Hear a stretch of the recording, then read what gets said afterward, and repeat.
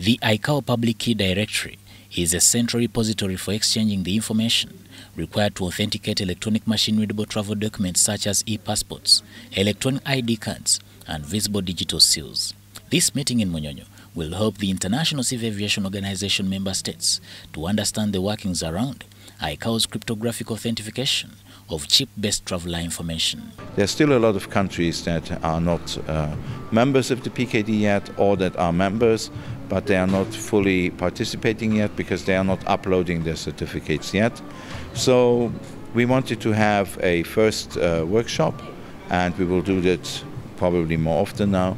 But this is to introduce the Public Key Directory to the countries in the area, and for those that are already in, to give them a better understanding of how the PKD works and what we can do for them, how we can help them, and so on. The Permanent Secretary, Minister of Internal Affairs, Lieutenant General Joseph Musanyufu, opened the meeting and enumerated the strides Uganda has reached at with regards to rolling out machine-readable travel documents.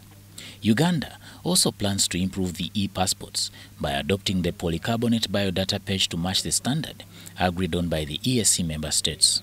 This is very important because verification of travel documents is a very key factor. It helps do away with fake, falsified documents. It makes it possible to verify and certify all travel documents of all travelers. The two-day meeting will climax with a sitting of the 29th Civil Aviation PKD Board meeting.